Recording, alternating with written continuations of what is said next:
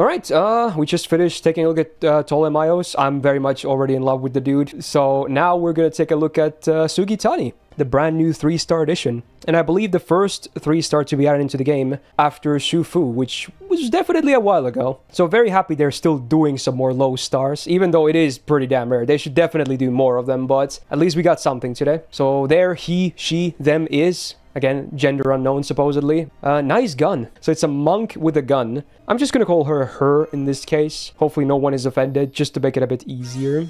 Whoa. It looks like she's almost biting her lip there. But I think it's just a shading. Oh wait, she tried to kill Nobunaga? Really? Oh, that's funny. That's a scar on the nose, right? That's not shading, I believe. It's like one of these horizontal scars that goes through the nose. Alright, first Ascension.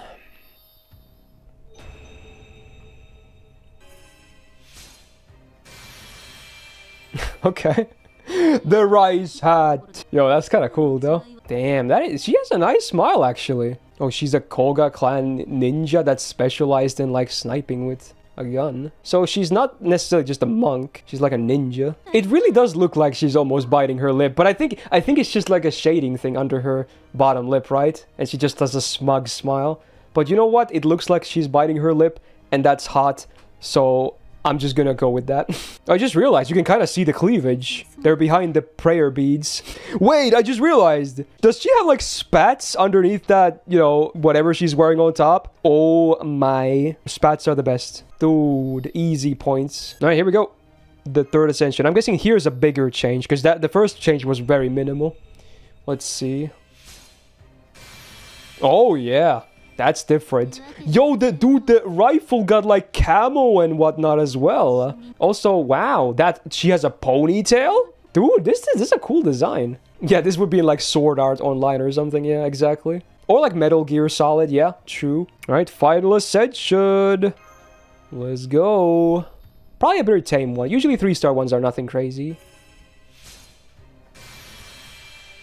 Oh, it's like the third ascension, but she takes a bit of it off. Does she have a bit of muscle too? She has a bit of a muscle, okay. And you can see a bit of the sides. Okay, why not? Sure, dude. Is that a scar on the neck? Decapitated by Nobu? Yikes. I like the greenery on the background, the foresty background. All right, let's take a look at the sprites. I mean, dude, it's a nice, clean design. This is good. And then, yeah. The spats, though. Oh, even her legs seem to have, like, scars on them. I mean, this is a great design, though. But I'm still gonna go with the spats, because I'm a degen. But there we go. Again, you can't really expect anything super crazy, you know, aesthetically from a 3-star, especially a permanent one, but I like it. I don't really have any complaints. And there's many parts, obviously, that I like as well, so yeah. Now, make more 3-stars, please. We're getting way too few of them, you know? Right, so let's talk about the gameplay next. So for a 3-star archer on base, level 70, 7.3k attack, pretty good. If you have over 7k attack on a 3-star, you're looking good. That's definitely on the high end of attacks. It's probably not the highest of all 3-star archers, probably not, but it's good. Stat-wise, assuming she's a DPS, in before she's not, and this is awkward. But yeah, for a DPS, it's good. The deck, what do we got? Oh, it's the same deck. Interesting. It's the same deck as Ptolemaios, so double Buster, double Arts. Again, my favorite deck. Very cool. MP is Buster. Okay. Big shots incoming. Hit counts, Buster Arts 3 each, quick is 4, and then extra is 5. Good, moderate hit counts. So far, so good. Passives next. We only got 2 of them, but Magic Res D starts it off. So 12.5% debuff res. Cool. And then EX, Independent Action. Yeah, that's a sniper right there. 12% crit damage, permanent. So yeah, there you go. There's your passives. Basic, but again, don't expect miracles from 3-stars anyway. That's already good that it, you know, EX, Independent Action. For once, the lore actually paying good dividends for that crit damage. Her anti-append is, once again, anti-archer. And I'm guessing this is because of Nobu, right? This must be because of Nobu then. The OG. Both of the new archers, they hate archers. Alright, let's talk about the MP. Wow, that's actually a lot of text. Holy. So first of all, self high chance to give sure hit for 1 turn. So it's chance based, okay. And high chance to get arts up for 1 turn, scales with overcharge. High chance to get buster up for 1 turn, scales with overcharge. And then medium chance to get MP damage for 1 turn. And medium chance to get MP... Is that a second MP damage buff? What? It's a second one. Okay, I think it is. It is for 1 turn. And then does powerful damage to 1 enemy. And then remove self buff success rate up buffs. Oh, so they make it so you can spam it that well. Okay, so if you have any buff success rate up buffs, which her own kit could still have it, I'm guessing maybe skills, this MP removes them at the end. So you can only cash in for 1 MP basically. But yeah, so it's RNG MP. It's like everything is RNG. All right. Okay, let's see what the numbers are like. It's a 4-hitter. Okay, single target. So 85% chance to get sure hit for 1 turn. That's the highest one. Then 70% chance each to get arts and buster up by 20% base OC for 1 turn. And then 55% chance to get 20% MP damage for 1 turn. And then there's 2 of those. So, okay, let's assume all the RNG lands. What do you get? Sure hit, 20% arts and buster up, 40% MP damage. That's if everything lands. At that point, you have a very good MP. But that's a big if. I mean, most of them are, all of them are above 50% on base. But yeah, base, we'll see. I'm guessing a skill of hers will have buff success rate up, because otherwise this demerit being here probably wouldn't make sense. Because again, after she shoots the enemy, she removes all her buff success rate up buffs, basically, if I'm reading that correctly. So you can only cash in on one of those things. Obviously, you guys know me. I don't like RNG. So I have very mixed feelings about this, but let's see if we can redeem any of this in the skills department. We got a buster up. Good. Main card type, right? Yeah. Wow, that's not a lot of text. Self buster up for 3 turns and buster crit damage up for 3 turns. And that's it. 5-turn cooldown. Okay. I mean, again, it's a 3-star, so let's see. We got 30% buster up. Cool. For a 5-turn cooldown, 3 turns, that's actually on the good end. That's good. I was expecting maybe 20, and then 50% buster crit damage. It's still not bad, right?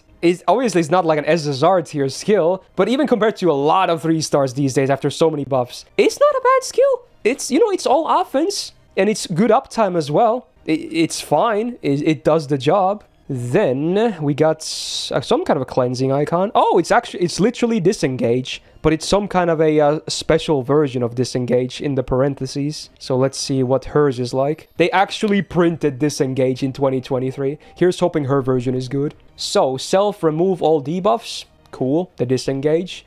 Then every turn self crit damage up by 1 time 5 turns, and that status lasts for 5 turns. So you get like every turn for 5 turns you get 1 big crit or something, I guess. And then also every turn gets stars per turn for 3 turns. Okay, that's way better. Now the cooldown is also, I think, normal disengage. Correct me if I'm wrong. It's a 5-turn cooldown. This is on a 6-turn cooldown, so you do get more of a cooldown. But let's see the numbers of the added stuff. So every turn that crit, oh, it's 50%. That's kind of cute. So if it's 50% crit damage for 1 time 5 turns, every turn for 5 turns. So if you do a buster crit, assuming you have the first skill up as well, that's a plus 100% crit damage for 1 buster card every turn for 3 turns, because the first skill is 3 turns, right?